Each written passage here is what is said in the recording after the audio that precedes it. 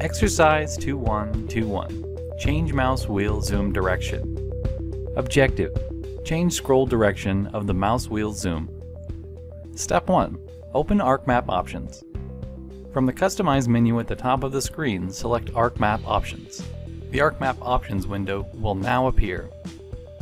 Step 2. Change the roll direction.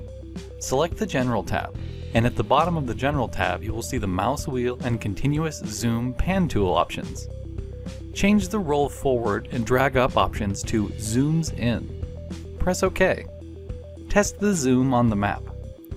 Keep the changes or change back to the default settings depending on your preference.